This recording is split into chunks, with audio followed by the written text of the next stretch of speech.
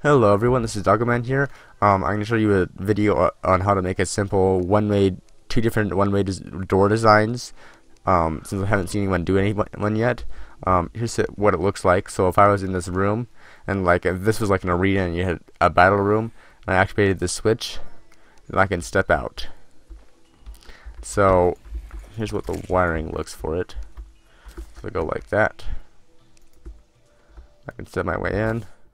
So I have a switch, wire, actuators, and then a pressure plate that's hooked up to it.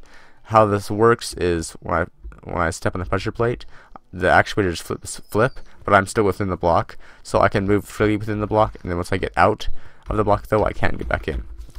Now, this doesn't work, however, like this particular one, it doesn't work because right here, I can still reach the switch and get back into the room. But if this switch was far enough away, then it would work. However, if I'm in the room and the switch is too far away for me to get it, like if it was outside of the room, I can't get out of the room. That's what this design is for. So if I wanted to be able to have people have start positions in like in an arena, then I can have everyone say, okay, you get into your start positions, climb into their start positions, and then once they try and get back out, they can get out but not back in. This, however, does have a trick to it. If I go like this and step in, it's closed and I can still sneak my way out. So you have to make sure everyone has gotten all the way through before allowing them to go through.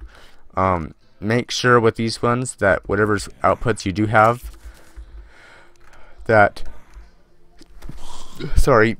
this pressure plate might mess with these ones.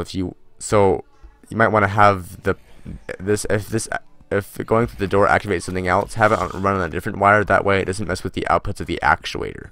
Otherwise you can get everything inverted the wrong direction. Anyway, thanks for watching. Goodbye.